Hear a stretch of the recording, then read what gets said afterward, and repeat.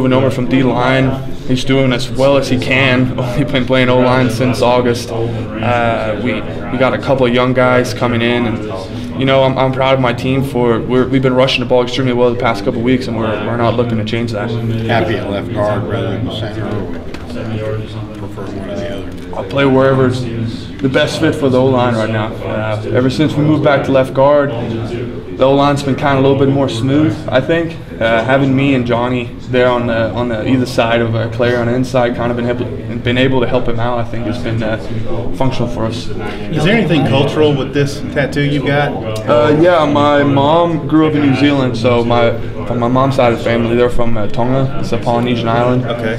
So it's a Tongan tattoo. Awesome. Hjalte, this Saturday is going to be your last time in Razorback Stadium. What's that moment going to be like for you? Emotional, but excited. I have the whole family coming in, got some family from New Zealand coming in.